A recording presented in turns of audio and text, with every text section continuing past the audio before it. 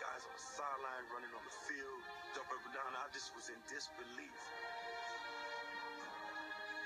Perhaps no one was more stunned than John Elway. After carrying the Broncos for so many years, his team finally carried him to the only distinction he ever really wanted, world champion.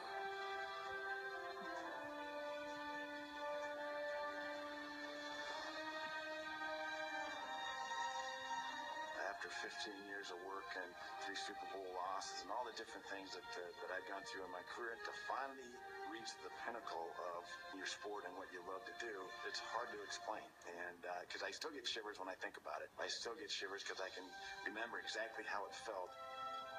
And that's why the whole thing took me so long to really realize the impact of what had really happened. I finally reached the pinnacle, and that's to be able to say that I was on a Super Bowl winning team. I'm so proud of you. You know how nice that ring's going to look on your finger?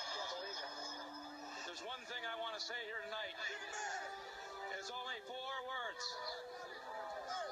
This one's for John.